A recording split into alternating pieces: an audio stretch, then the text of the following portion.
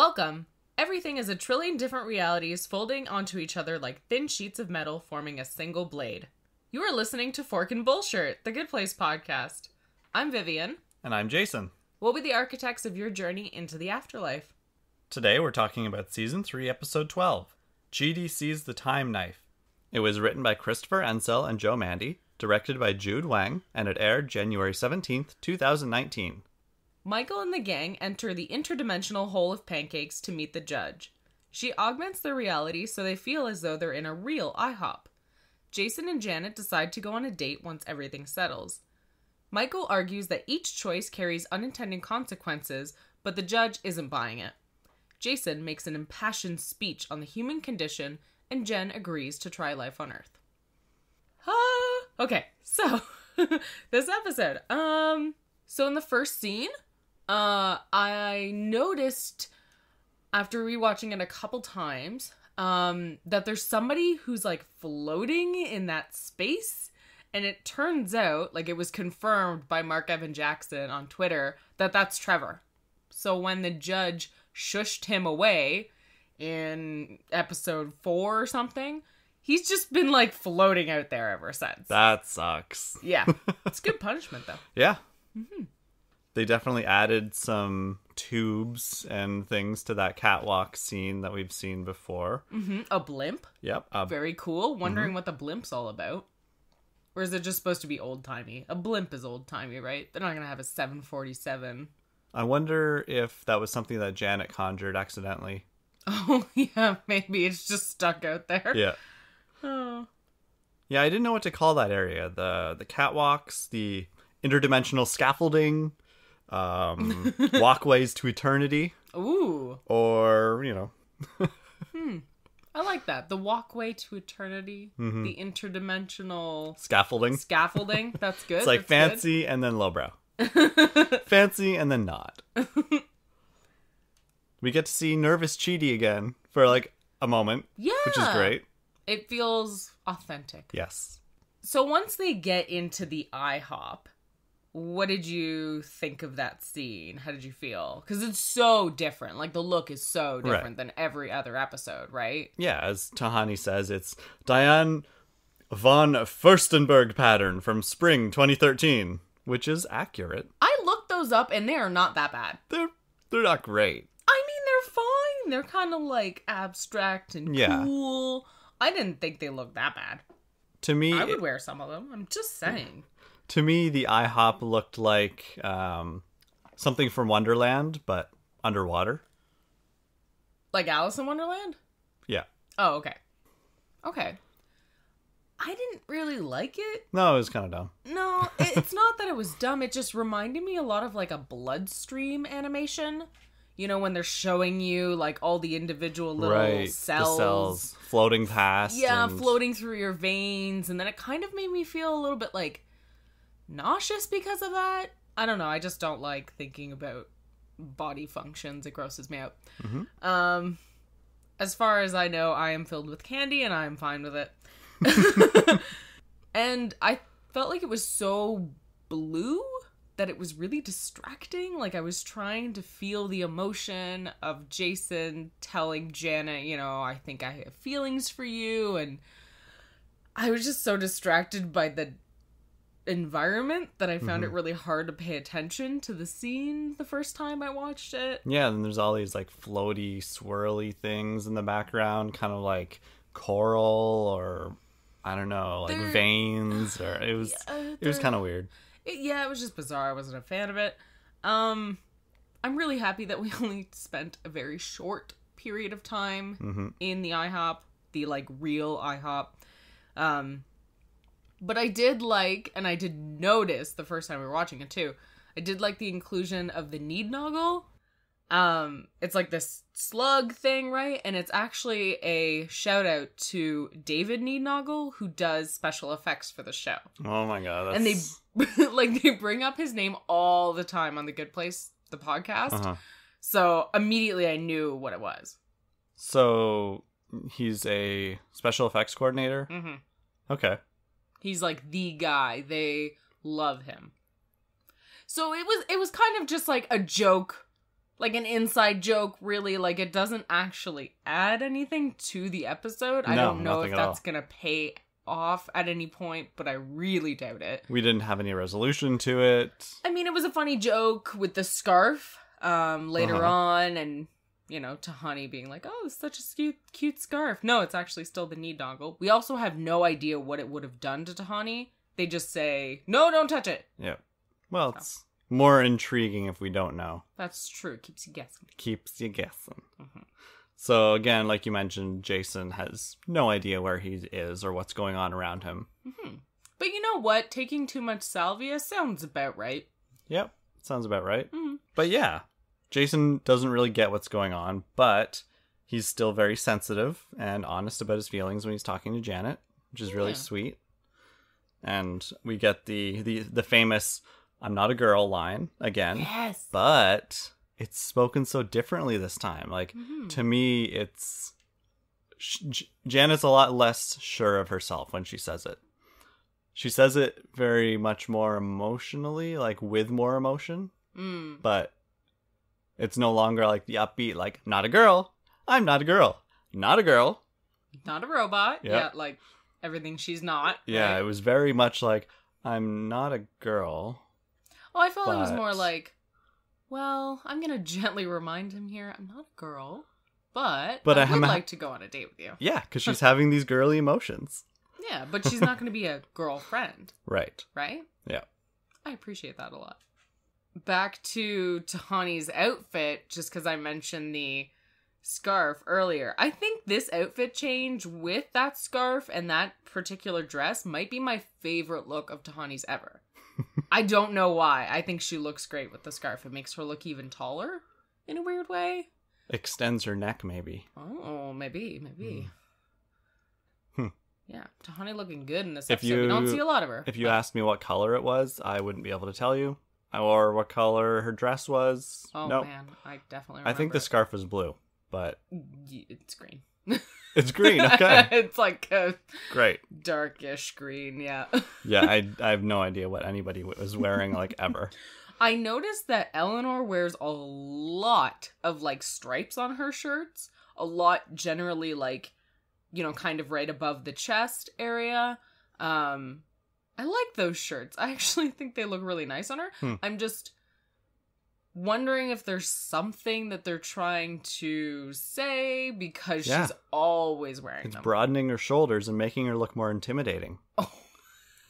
Horizontal stripes. That's why Eleanor does it? Yeah, to make herself look more intimidating so people back off. Taking up more space. You know what? Go ahead, Eleanor. Take up that space. Yeah, exactly.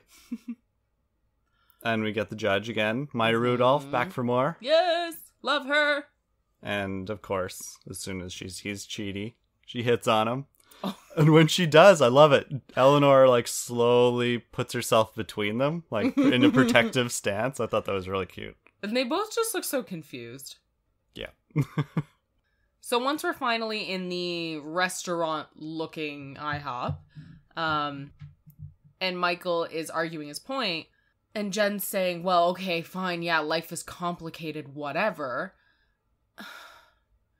And and it's really nice in a way that Jason is the one who actually has that moment that convinces her, because we're getting a good mix of Jason being a doofus, but also being a strange genius like he's been before.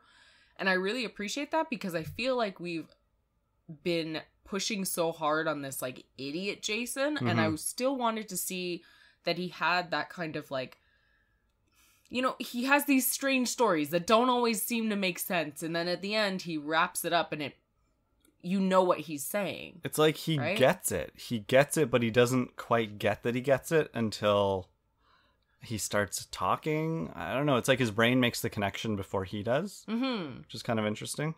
Yeah, we haven't seen a whole lot of that in action lately, so it was really nice.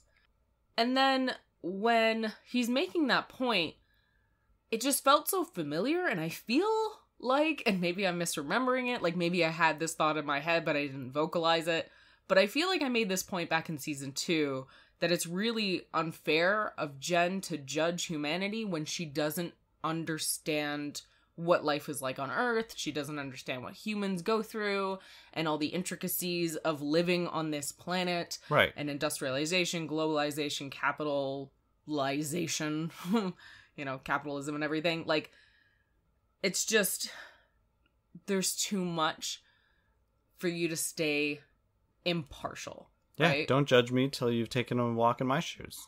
Yeah. It's that kind of idea, right? Maybe she did. Maybe she did way, way back when it was Og and Grog. And she doesn't realize how much it's changed. Perhaps. I mean, she does watch, like...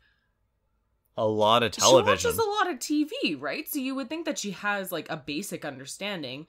But she must have thought that those were overly dramatized or something to not realize that, yeah, it is as complicated and oftentimes even more so when it's not a TV show, right? Real life is a lot more complicated. Yeah. I mean, it is a good argument that she has. You chose this tomato. If you don't want the consequences, do the research and buy another tomato. It makes sense, but there's a lot more to it. She's oversimplifying, like way oversimplifying. Oh, big time. You can absolutely do the research and choose to shop at a local grocery store versus, big corps, food plant emporium. Mm-hmm. But you're still, all these unintended consequences are still there. Like, the idea is there, but it's way oversimplified. And not only that, and I'm just gonna skip ahead in a way, because it's so relevant now. So we got a message from Anna at AnnaMCG on Twitter, and she wrote to us, "While I agree that in a perfect world it would be great to stop supporting places once we know they have terrible CEOs or cause bad consequences to others, it takes economic privilege to be able to draw those lines. Some people have little choice but to shop at Walmart, and that shouldn't keep them out of the bad place. Some people are housebound and have little choice but to shop at Amazon, and that shouldn't keep them out of the bad place either. So basically, is this heaven as we know on the show only a place that privileged people can get into?" Right. And I think that makes a lot of sense. I know that certain communities, like places that you can only fly into in northern Canada, rely a lot on, Amazon Prime, where they can get things delivered via plane, and it is so much cheaper for them because a 24 pack of bottles of water is over $100 there. It's ridiculous because of all the costs to get it there. Exactly. The transportation fees is added into everything, and it's just so difficult to maintain a lifestyle there that certain things, they really rely on that, and it would be difficult, so difficult to not use some of these services, even if the CEO is a piece of garbage, right, like Amazon's. Yeah, I would love to buy organic everything and local farm fresh everything, but it's really expensive. I just can't afford it. It's super expensive to eat really healthy, especially in the way that our Western culture makes, certain things healthy, right? Mm-hmm. And it's really... it's frustrating. It's really judgmental to look at it and say, oh, well, it's that simple. It's not. It's absolutely not. Yeah. Anna's totally right. So then I kind of hope that, Jen actually did get a chance to go down and see how difficult it is if you're living in poverty to make some of those choices. Mm-hmm. Just as a little tidbit, while Michael's doing this presentation to Jen, the tomato presentation, it appears that the accounting department has a way to track timelines using Jeremy Bearimy. What? I didn't see that. There's a little citation under one of the points that says, from Bearimy, 211GG1ETPPP1P. So obviously that's some sort of method of tracking. They were or in reference the Bearimy number. Part of the Jeremy Bearimy. Yep, probably on the bottom of the Y. Whatever. Yeah. So I thought that was kind of neat. When Michael's explaining this to Jen, this is, from what we understand, this is the group's first time hearing why the system is flawed. Oh, right, yeah. And I'm kind of bummed that we didn't see, a reaction or anything, because that was literally the point of this season. The whole season was them trying to figure out how to get into the good place and why the system is flawed. They just found out and there's nothing. No reaction, no Chidi going, holy shit, Michael, you're fucking right. No, you're totally right, actually. There's a lot of moments in this episode where we're kind of just like glossing over explaining things to people. We act like they already know. Like, Chidi acts like he already knows and has given this some thought. Perhaps, okay, what if we just imagine that he told them that on the, what did you call it? Interdimensional scaffolding? Right. Prior to this episode beginning. Okay. You know, on the other part. It was a long walk. It was a very long walk. It was a very big catwalk. Yeah, I didn't really think about that, but now I am a little disappointed that we didn't get something. Even just like the tail end of a conversation or some sort of reaction in that scene. Now, did you see that little video floating around where William Jackson Harper was teaching Ted Danson to do the floss dance? It's pretty great. Yeah, it is a great scene. You've and got now we Kristen know why. Supervising.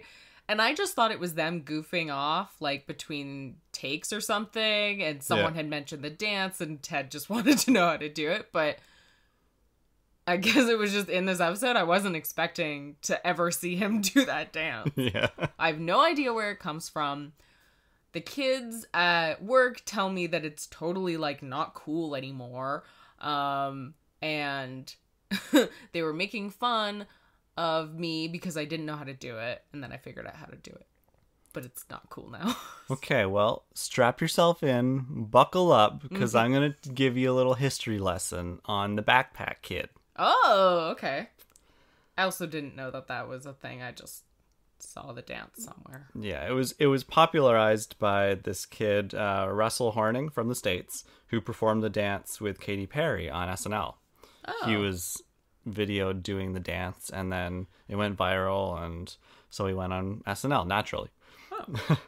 Oh. Many people believe that he created the dance, which has been known as flossing, but he didn't. The earliest recording online is from 2011, and somebody was calling it the mashed potato, but that's... Isn't the mashed potato a different dance? Yes, it is. Further confusing the fact that it's not actually the mashed potato at all, but an entirely different dance move. The actual mashed potato. The actual mashed potato. Moves have such weird names, anyway. Was popularized in 1959 by James Brown, but likely got its name from being used in the Dee Dee Sharp song Mashed Potato Time. Yeah. So, Backpack Kid dance. Yeah, I know, right? It's pretty great. But the mashed potato is like that heel clicking thing from the 50s and 60s. It's like that weird, you know it when you see it. Okay. Trust me. Anyway, back to the Backpack Kid. It was further popularized by the computer game and Nintendo, Xbox, etc. game Fortnite. Because in Fortnite you can emote or do a little dance, and there's a whole bunch of different dances your character can do. And after this Backpack Kid dance, this flossing thing became popular, they added it into the game. And these are things that people can purchase as like a microtransaction. Okay. And Backpack Kid is actually suing Fortnite for using his dance against, like, without his permission. Oh. But he doesn't own the dance. So that's where all the confusion's coming in. Like, people are like, well, why are you suing them if you didn't make the dance? They don't need to ask your permission. But I think it's the likeliness, because I think they put it in a backpack in the game, and I don't know. It's stupid. Yeah, that's a little Backpack Kid flossing history lesson. Okay, I guess that's why all the younger kids are flossing now. Fortnite. It just sounds like people are doing, like, proper dental hygiene all the time, and I don't... Yo, do you know how to floss? Yeah. Let's see. Oh, I don't have any on me. Anyway. Wait, what are you talking about? What are you talking about? Alright, so let's move on. When Jen returns, she acknowledges it's hard to always make good decisions, and she accepts that humans may be better than their point total suggests. She summons Sean into a meeting. He maintains that humans are fundamentally bad, but Michael reminds everyone how these 4 humans changed and became better people in the afterlife. Chidi suggests the experiment be repeated with new subjects. Ooh. Oh my god! Okay, so let's back up. Jen returns. Rewind. And I absolutely love the joke, but like very real call out when Jen says, and I guess I'm black, and they do not like black ladies down there. Yikes. True fact, sad. Ugh. Anyway. So, obviously, as soon as she goes to Earth, she realizes it's a huge shirt show, and Michael drives home the idea of the unintended consequences, which was the title of our last episode. And then we get the great Chick-fil-A name drop. Well, almost name drop. Yeah. And Chidi was right all along with the almonds. Absolutely. All along. Yeah. We also get call out to neo-Nazis and again Limp Bizkit. Yep. So and slavery. Yeah, slavery, awful. Yep. All bad. Just racism in general, terrible. Yep. I really like that we get to see Sean again. It's been so long. And then we also we don't catch him up on all of Michael's doings, and we don't catch him up on Michael's revelation about unintended consequences either. We just kind of go right into it. Yeah, Jen kind of explains it a little bit. Not really though. Not enough to have proper context. So I don't know. We're just gonna hand wave that, I guess. Yeah. So then when they're discussing this, Sean says the score that they got on Earth is how good or bad they are. And we've discussed this a lot of times before, how the humans continue to grow and change in the afterlife, and how this idea that everyone stops changing the moment that they die is ridiculous. Well, the idea... Are these 4 humans really the first people to ever improve or regress? Yes. In the afterlife? Because of the situation that Michael put them in. But the thing is, even if you were in the good place or something, if you had been amazing your entire life and you go to the good place, who's to say that you're not going to be like, oh, great, now I don't even have to try, and you become kind of a jerk? Or because that wouldn't be a good person to begin with if they felt like that. But the thing is, it's not taking account, I don't know, if you look at the point system, it's just kind of unintended consequences, blah, blah, blah. So if you're, the type of person who grows your own tomatoes on, off the grid, whatever, and you have very little unintended consequences. You supply your own fertilizer. So even if someone was trying to do that because they cared about the environment or their fellow man, blah, blah, blah, things are different in the afterlife, right? There are no stakes, right? You're already there. They're most likely not going to kick you out, right? So you could decide, I'm just going to be kind of a loaf now. I'm just going to sit around and I'm just going to do what I want and, I'll blow people off and whatever. You can do that suddenly now. I'm just saying there's a possibility, and it seems ridiculous to me that people would never change, either improving or regressing. It just seems bizarre. Well, I don't feel like everyone stays at the same level throughout their life on Earth. I'm going to argue with you. I'm going to argue for the sake of arguing, and also because partially I think that this is the type of good place that we're dealing with. The type of people that would get in would never even consider blowing somebody off or doing a bad thing, even if the stakes are gone. Even though they already got there, they got their final place, they're content, they're happy. These aren't the type of people who'd be like, well, now I can slack off for the rest of eternity. Because that's just the nature of this good place. What if you barely got in? You scraped by. That's still pretty high standards. It's top 5% or whatever, or I mean, it's not, but it's really... Yeah, but it wasn't that hard to get in there in, 1237. Yeah. I'm just saying. Okay, fine. So we're just going to fundamentally disagree about this. Sure. We can both have differing opinions. I know. And yet we could both still get into the good place. Probably not, though. Not based on their rules. My face was just unlikely. But okay. So yeah, I guess it continues to bother me, this idea that people are always just going to be one thing, you know, always good or always bad for the rest of their life, no matter what. I wonder if people have been changing and getting better and getting worse. Just nobody's keeping track. Nobody's paying attention to these good neighborhoods. What's the point in keeping a total anymore, right? Exactly. So maybe that's another situation that they haven't even considered. Mm-hmm. Let's back up a little bit. Okay. Jen reimagines the IHOP as a little conference room and office area. Mm-hmm. And there's this painting behind Jen that I was very curious about. It's like a nice abstract acrylic piece. And I looked it up, and it's literally called Abstract Acrylic Canvas Painting Background. And it's a stock photo. It's a stock painting from iStockphoto.com. So I imagine like Jen just was like, I gotta populate a room. Let's just grab a bunch of random things. And oh, here's a stock painting. Oh my gosh. I took a screenshot of that section, cut out the painting, Google searched it, and found a bajillion results from stock websites. That's fantastic, though, because that actually works in the story. Like, there's no reason for her to go fancy on anything. It's just like, we just need a regular conference room. That's it. Doesn't really matter. Yeah, populate it with a bunch of random stuff.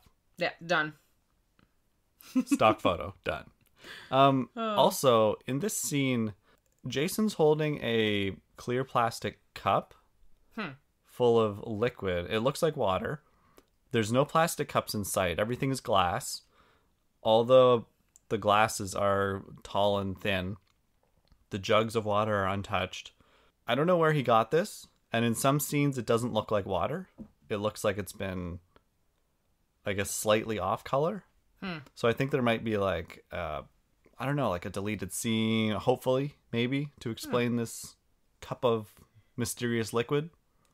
Or, shocking twist, Manny Jacinto was feeling quite thirsty that day. That's a possibility as well.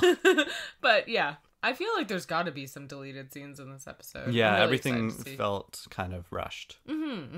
Yeah, I think there's so much to put in this episode, though. It makes sense that it would feel a little rushed. Yeah. So do we want to skip to the title of the episode? Yeah, okay. So the line about the time knife, and even really just that happening in general, seemed kind of pointless. Like a throwaway? Yeah, I didn't really get why we would name an entire episode after it, other than to potentially mislead people, or to just put something that didn't really have any relevance to the episode in, so that no one would guess right, what like was happening. For us, last episode, we theorized about what it could mean. Like, right. Oh, is there going to be some time travel? Like, all sorts of things. Is he going to see, like, a chef use, like, a time knife in the IHOP? Like, all sorts of things. And maybe it was just for that reason, to just screw people up. Yeah. I wouldn't put it past Michael Schur to do that. So, yeah. It kind of reminded me of a book called The Subtle Knife, which is part 2 of the His Dark Materials trilogy, the sequel to The Golden Compass. In this book, the subtle knife has a blade so sharp that it can cut through the multiverse, basically. It can cut through dimensions, and you can go to other realities. So it's kind of neat. Yeah. That's what it reminded me of. Nice. The Multiverse blade. shout out. Yeah, I know, right? Didn't know whether you caught that one. Oh, I did. Yeah, so I kind of agree. Like, it didn't really seem to go anywhere, and... Yeah, I mean, it was funny to see, like, a tiny little Chidi floating around, screaming, and... But really, my favorite part of that was when Eleanor yelled out, "Can someone catch my tiny boyfriend?" Because, A, that's funny. B, she called him boyfriend. That's cute. Very cute. That's cute. Shall we continue? Sure. They strike a deal. Sean will select 4 equally bad humans to live in a neighborhood designed by Michael, located in the Medium Place. Janet creates other residents for this neighborhood with Derek's help. So last week I said I wanted to see Mindy, and boom, here she is. Yeah, for like 4 seconds. Whatever, she still gets a great line when she says, "I don't even know why I asked that. I don't care about the answer. Never mind." And that is literally me with, like, all small talk. Which is why I avoid people I knew in high school, when I see them on the street, I just don't want to have that conversation. It's so boring, whatever. So if you see V in the street, don't confront them. Yeah, don't. Just leave me alone, please. I would feel so much happier. Pass by each other, a quick little acknowledgement nod, and then we move on with our separate lives. Sounds good. So I'm super excited about the potential of like how this all culminated into this solution of let's redo the neighborhood. Let's redo this experiment, but with rules, guidelines, and Jen on board. Yeah, it is really exciting to get to do this experiment. It's a lot of fun. It's like seeing season 1 all over again, but behind the curtains, like behind the scenes.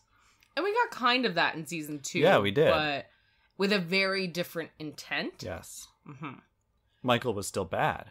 Yeah, exactly. Michael's good now, and he has a completely different goal. And he's got his pals with him. Oh, yeah. And they're in on it, and that's fun too, right? Yeah. And then we get Derek back, and he's so funny in this episode. Oh my god. Okay. Seriously, it's hilarious to see him with all those different martini glasses, like the first one, and you think, oh wow, you know, he's kind of got that like James Bond look, and then he blows bubbles into the martini glass, and you're like, oh yeah, same old Derek. Still Derek. And he finishes his sentence like laughing. He's just like, ha ha ha ha ha, Derek. Dang it. But I think he like these things just are happening, and he doesn't have any control over them. They're like little hiccups or like little ticks. Yeah. Because he looks embarrassed, like he's like, oh, I just said Derek. Damn it. I didn't mean to say Derek. And then seeing the martini glass filled with olives, and then the one later on with just a single unpeeled lemon. Just a lemon. Yep. Because why not? So he introduces himself to Jason, who immediately feels threatened, and we get like I really love triangle. I know they're not going to do it. They're not going to do it. But it's weird. It's weird. Why are they even like hinting at it in this episode? Because Jason is not the jealous type, and he's not generally insecure. He's usually not self-aware enough to be insecure. I know, but I think at this point he actually really cares about Janet. So this is kind of painful for him. But she explicitly says to him that she has no feelings for Derek. That doesn't matter. It doesn't. It doesn't matter. I don't want to go down that road. Let's not go down that road. Please. But Derek was actually reciting Edgar Allan Poe. He was reciting Sonnet to Science. Ooh, to science? And we're kind of doing a science-y experiment in a way? Yeah. Controlled experiment with new subjects, data collection. It's science words. I don't know a lot about science. Yeah, so I'm guessing that as soon as Derek showed up at the medium place, this plunger that he calls, like the kill switch for Janet, just kind of appeared in the backyard because there was a need for one. Yeah, a need for one. Sure. But does that mean that every time Janet and Derek create somebody, there's a new kill switch created? So there's going to be a field of plungers or switches or buttons? Oh my gosh, I didn't even think of that. That would be hilarious. If at some point next season, they just find a giant, like, or the entire beach is just covered in these plungers, but they're like the crappy, like, Derek plungers. Yeah. And then somebody trips and falls and hits a bunch of them. Then they cut to the neighborhood and a bunch of people just collapse. They're not all going to have that big thing that says, attention, I have been murdered, no, I assume. Janet probably, or Michael created that, probably. Yeah. But that would be funny if it did. Yeah. According to Derek, he's been rebooted about 500,000 times, which is significantly more than Janet. She was only rebooted 800 plus. Yeah, and yet he's still not great. Right, because he was kind of broken to begin with. Plus, he's still in the medium place. So, like, if he's now basically the medium place Janet. In my notes, I put that he's still flawed to begin with, so he's probably not more powerful than Janet. Yeah, no. But it's yet to be seen. I wonder if this means we're going to see a lot more of Derek next season. Yeah, and maybe we'll see very different type of people that he creates versus Janet's people. So a bunch of bumbling idiots bumping into each other. Oh, this is gonna be so fun. Yeah, like every once in a while, the people he makes are just randomly spout their names. Rhonda! Just cuz. Yeah. Okay. So the rules that Jen lays out are 1, Michael designs the neighborhood. 2, the bad place will choose the subjects, similar level of badness. So no, what was she said? No murderers, no dictators, no one who's ever managed a boy band. And Sean looks really disappointed at that one. Number 3, no reboots. Number 4, Michael gets 5 minutes of prep time for each new subject, so he doesn't have forever to plan. And number 5, the neighborhood can be adjusted. So Jen says that Michael can change the neighborhood however he wants, which leaves a lot of room to play. Mm-hmm. But then Jen says like she's gonna oversee everything, and it kind of just feels like something is gonna have to happen. Like one of these rules is gonna be bent somehow or broken by someone in some way, right? Like, right. I don't know. Yeah. Having them all laid out like that, like, it was nice. It makes me nervous.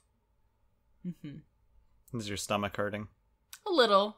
I feel Chidi right now in this moment. But it's nice to know that Jen's going to be monitoring it and tracking the humans' progress. Like, she's actually going to be tracking their point totals. Yeah, and that also means that Sean can't interfere. Exactly. We can't have the bad place creeping in and ruining the experiment. Throwing a Vicky in the mix. Exactly. Or Michael rebooting the subjects 800 times to make it work somehow. Yeah. So it's kind of nice because we're making sure that it's not just going to be like season 1 where Trevor showed up. And it's not going to be like season 2 where Michael just went and rebooted them a million times. We're going to actually have a much stricter, more observed experiment. Yeah. Mm-hmm. Very much more structured. Mm-hmm. The fridge in the background, it's got the fridge magnets, the letters on it that just spell out Derek. Oh, really? And when he brings them a snack while they're discussing the options, he brings them a medium snack, which includes cheese from a can, half glasses of warm beer, and crackers. Likely unsalted. Gross. Cheese from a can? Spray like, cheese. Just bury me out back because I'm dead. Gross. Blech. Janet and Michael use the same design as the original neighborhood. Chidi, Eleanor, Tahani, and Jason prepare to be neighbors to the 4 new subjects. As Michael's preparing to meet the first subject, Sean tells him that if his experiment fails, his friends will be tortured by demons in a Michael suit. Eleanor comes by to give him a pep talk, and Michael has an anxiety attack. He says he can't do it, and we close on Eleanor panicking. That's a low blow, Sean, but we wouldn't expect anything less. I mean, yeah. His literal life is just a bunch of low blows. Yeah. I think it's really sweet when you see Michael out there in that... with Janet? Big empty field. And he summons Janet and then says, "I'm so glad you're here, Janet." He's just so nervous. And her reply is so genuine. So genuine. It's like, me too. Me too. Like, they're both happy to be in this together. And he kind of looks like he's getting a little misty in that moment. I feel his anxiety. Like, he's so nervous. There's a lot riding on this experiment. And he's so comforted to have his oldest friend by his side. It's really touching, truly. Yeah, it is. And it's probably so bizarre for him. Like, he's done this before, but 800 times. Very different intentions. And Janet wasn't, a caring person and wasn't a caring friend for him. Mm-hmm. They've gone through a lot together. Yeah, they're pals now. Mm-hmm. They're a dynamic duo, just ready to make some neighborhoods. Aww. I wonder if he's somehow gonna still have that spoon back from season 2. Yes. Yeah. And it's really nostalgic to see the old neighborhood with the frozen yogurt shops, the ladybug. Yes, a nice callback. And Eleanor's clown house. Mm-hmm. Of course she wants it back. Mm-hmm. You know, she's nostalgic for it. Yeah, for sure. I mean, it would have been kind of cool to have a different house, but it's nice. It's nostalgic. It's definitely familiar territory for Michael and Janet, for sure. It's comforting. And Eleanor to an extent, right? So I get it. Plus, obviously, you don't have to build an entire new set. So Yeah. So then when Michael is talking to Sean and he suggests some different kinds of torture, you know, switching it up a little bit, like teeth flatteners and bees with penises. And I swear to God, the two lines that made me laugh the most in this episode have to do with penises. Okay? Both Derek's line, not to brag, but I almost have a full-grown penis now. It's resplendent and mostly functional. And Michael's bees with penises. Oh my gosh, just makes me laugh so loud. And also, it would 100% be more terrifying if those penises were like human-sized and not bee-sized. So that's what I'm imagining, and it's gross. That's gross. It's pretty gross. Yeah. But teeth flattening sounds terrifying. Anything to do with teeth, get anywhere near my face and I'm gonna smack yours. Ugh. And, yeah, anything to do with penises is funny. I mean, toilet humor is never going to go out of I felt style. so immature. I was like, really? These are the jokes that make me laugh the most? Whatever. I just lean into it, I guess. Just like fart jokes. They're never go out of style. I suppose so, yeah. Which is probably why Bad Janet's always farting. Yep. And calling people dinks. Yeah, that's true. And then when Sean calls Michael their reformed demon daddy, I was like, oh man, this show totally knows that some of the audience is thirsty for Ted Danson. Because there's so many people out there, like, loving him. Well, look at him. Great. I mean, yes. Have you seen him? Have you been watching he the has show? Gravitas. He's like a stretched out Alex Trebek. Oh my gosh. So the other line that Sean says that confuses me is he said he thanked Michael for inventing mind wiping? How is that not a thing before Michael? But Michael's probably pretty old. Yeah. So. What? There's no way that Michael was the first person to ever memory wipe people. Like, come on. Really? No one was like, oh, this is going to be a fun torture technique to, like, give someone something, I don't know, whatever, and then mind wipe them and get to watch their, like, horrified reaction every single time. Like in that Angel episode where that character gets his heart ripped out every day. Yeah. And gets wiped. And he doesn't know what's going to happen. He just knows something bad. Yeah. Right? I didn't want to say the name for spoilers. Yes. In case there's people who are still in, like, the 1900s. Wow, that's when Angel came out, eh? Actually, I think it came out in early 2000. Yeah. But it was fun to say. Yeah, so that's to me seemed a little bit off, kind of like, don't really believe that, but fine, we'll just wave it away, I suppose. Yeah, I'm pretty sure he'd be higher up in the food chain of the bad place employees if he had invented something as, you know, useful as that. Mm-hmm, for sure. But anyway, we'll gloss over that. Yeah, I guess so. Because the show certainly did. Oh, yeah. So, I do really feel for Michael in this moment. Like, Ted Danson does a great job with his panic and just the look in his eyes before Eleanor even says, you know, we all trust you. Your friends are always going to trust you. The stakes are just so high. And now he has to worry that the only people he cares about in the entire universe are going to feel abandoned and betrayed and grow to hate him if he fails, right? So, like, so much is riding on him. And not only that, but, like, if they were taken away from him, then he would be truly alone. And that's so sad. Mm-hmm.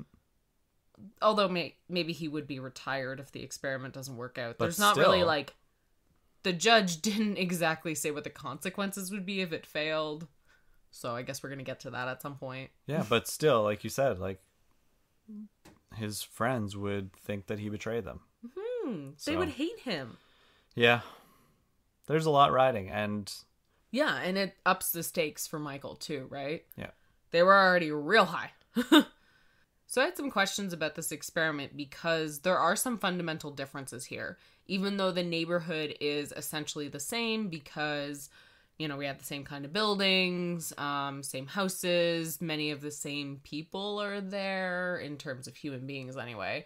Michael's still running the place, Janet is still Janet.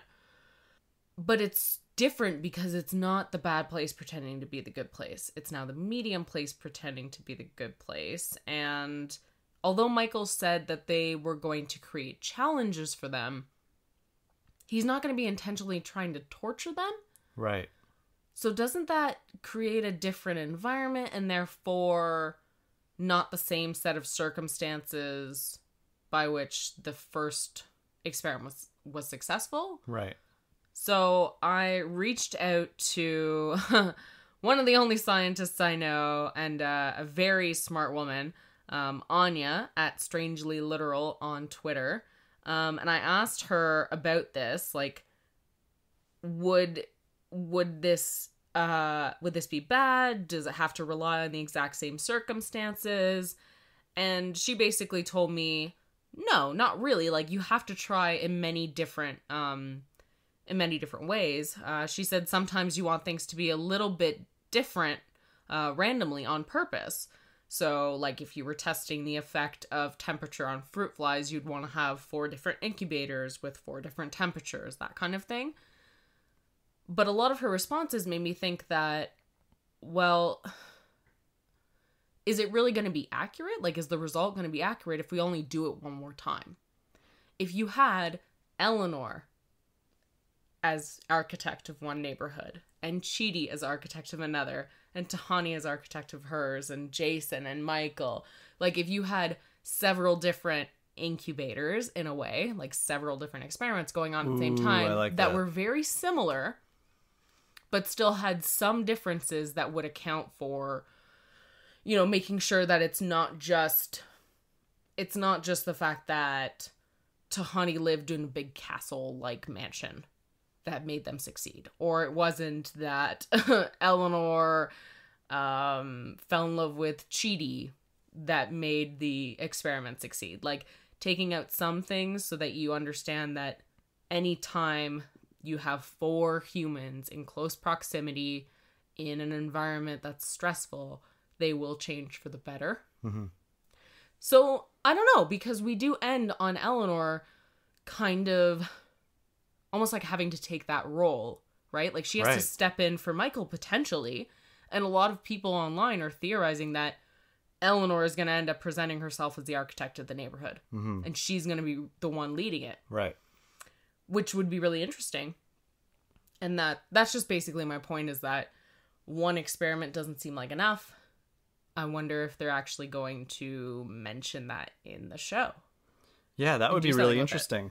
Having 4 different experiments, maybe after, you know, Eleanor's version of the neighborhood, they reboot it, do Chidi's version, reboot it, etc., etc. Mm-hmm. And then you would just run it multiple times. Mm-hmm. Instead of having one experiment with different sub-experiments, like sub-situations where they have to go through. Mm-hmm. Because, I mean, that's what Michael and Jen are talking about. They're, you know, going to put them through different trials and different challenges. But it also sounds like it might be similar ones, because Eleanor brings up, hey, today all we have to do is introduce them to the neighborhood, show them around, and get them to Tahani's party. Right. So is Tahani's party going to be the same thing, where she goes ahead and brags about how great she is, and everybody else in the neighborhood talks about how great they are? I don't think blah, blah, blah? That's weird, because that's not what Tahani knows that she should do. Like, Tahani now is a little bit better. Mm-hmm. She knows that doing that type of braggery and, like, you know, toting herself and making herself really big and looking down on people isn't a good thing. Mm-hmm. So I wonder if it's going to be hard for her to do this. I think it might. Yeah, and then, of course, Janet's babies, how sophisticated are they going to be? And even Janet, she has to pretend to be like a robot. A regular Janet. Yeah. From season 1, we don't have that Janet anymore. Right. She's so different. So, and if Eleanor does have to step in for Michael, can she be imbued with powers? Doubtful. I don't think so. I think she would just present herself as one, but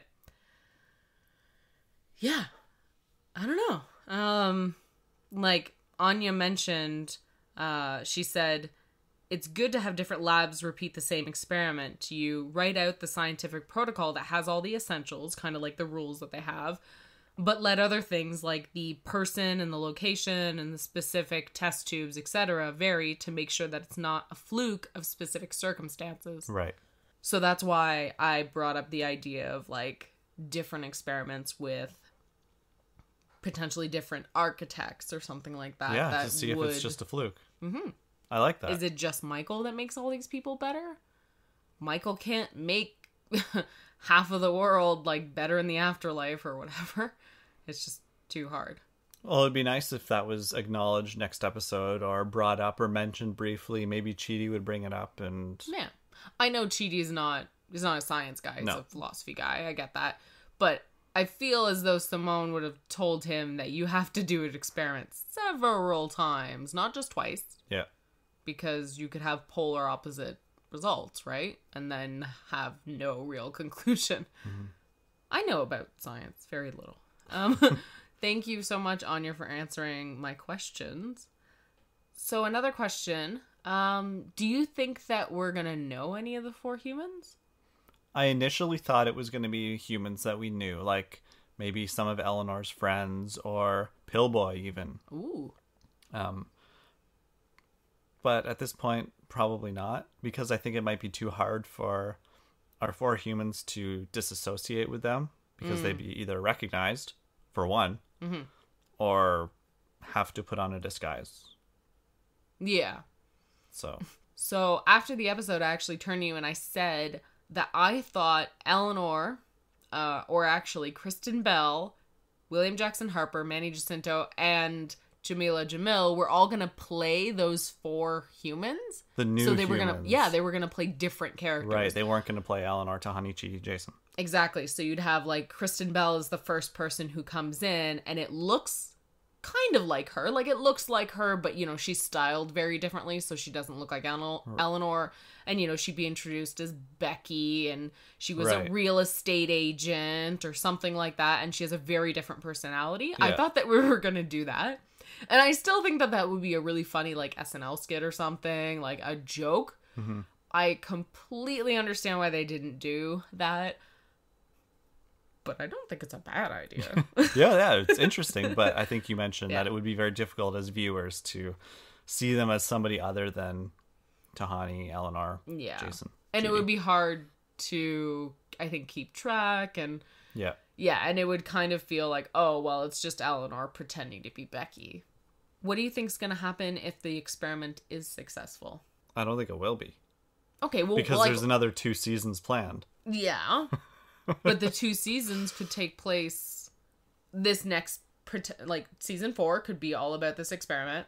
And then season 5 could be about what happens because the experiment is now successful. Well, how do we let's back up here, because there's no way that all of season 4 would be about the experiment. If anything, it's only going to be next episode, the finale of season 3, and they're going to do a montage of a bunch of stuff happening, and then season 4 is going to be totally different, and they're going to be like recreating movies, or they're going to be in Upside Down world, or, you know, having a pajama party. I don't know. But like slumber party season. Yeah, you know, that one weird season is like the entire season is just one evening at a slumber party. Yeah. My question is, what happens if the experiment is successful, Jason? What do you think would happen? What is Jen's plan? They have to have plans. Like, they have to know what's going to happen if it fails or if it's successful. They have to do an overhaul of the accounting department. Is Jen able to do that? Can she just tell Neil, the head accountant, hey, dude, all this stuff's wrong? Jen is super old. Yeah. Likely older than the accounting department. Yeah, I would say so. She's hydrogen. Mm-hmm. So, yeah. I'm going to say she's older than the accounting department. I think that would just mean that the accounting department has to be fired. I think it has to go higher up than the accounting department. I think she's going to be talking to, like, the powers that be. Well, who does the accounting department report to? Neil. Nobody, apparently. I know, right? They're just left on their own. Yeah. I feel like Jen's going to end up doing Michael's job in a way and advocating and telling them that the point system is flawed and needs to be reevaluated. Yeah. I guess we'll find out at some point. Yeah. We might be finding out tomorrow. Yeah. 100%. Okay. Or if you're listening to this podcast later, then you already know. You already know. Oh my god. What's it like in the future? Are there flying cars? Are you in the good place? Because our podcast would be. So before we finish up this episode, I just want to call back to season 2, episode 12. I was looking back at my notes and I saw that a listener named Kasim sent us a message saying that they believed that, and I quote, "By the end of the show, it will be discovered that medium people, like the group of 4, can redeem themselves with some work and then deserve to be in the good place. So I think that the creators of light and darkness that rule over the good place and the bad place will name the group of 4 and Michael architects of a new kind of neighborhood, the rehabilitation place. Of course, our Janet will be the Janet of this new place." I remember that. So it's pretty darn close. Yeah, that was a good theory. Yeah. I like that idea. Like, this is the rehabilitation place where people get better. Yeah. Or if they get worse, then down they go. But, yeah. But yeah, no, I like that. And it's not by the end of the show. I mean, this is by the end of season 3, but that's really cool. Would this be kind of like a purgatory place? Or it's like before they get to... It's like the foyer of the places. So you kind of have a trial run. That would be cool if that's what this ended up being. You know, like... But that's risky, though, because if you put a bunch of bad people together, then they're just going to be bad. And then that doesn't give them a chance to be good. But if you have people that are kind of like in the middle, right? You know, like the medium people, right? Okay, so some people who hover around a certain area of points, maybe there's a threshold that they have to meet and not surpass. There's like a final test in a way, a final sorting. Okay. Yeah. I like it. Mm-hmm. So, any last thoughts about the episode?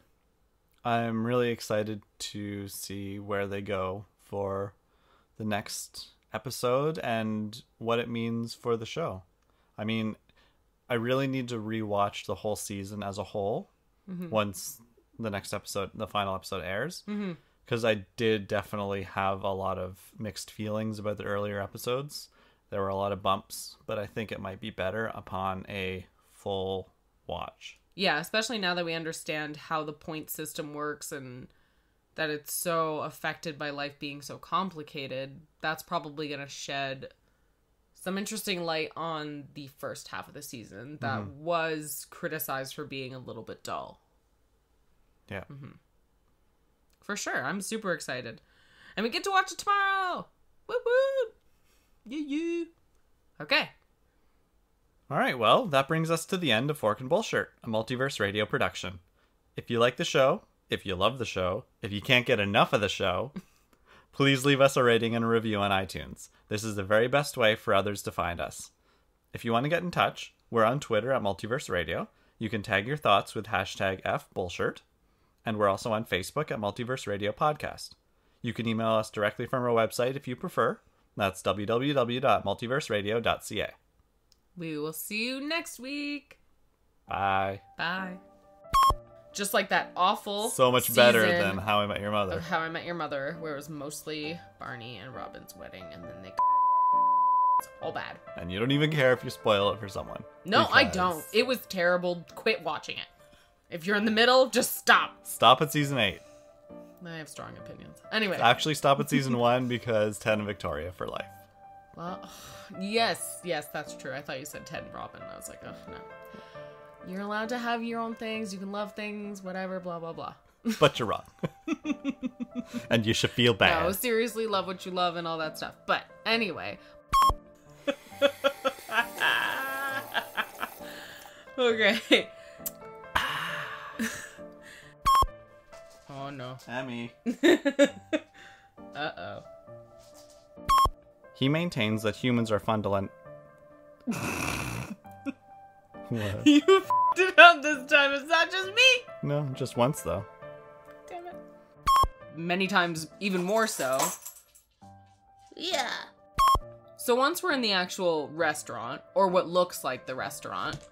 Emmy, unbelievable. Unbelievable. Oh, you go to pet her and then she's going to jump off. Right now. There we go. That's how you get her to jump off. You just go to pet her. Right, okay.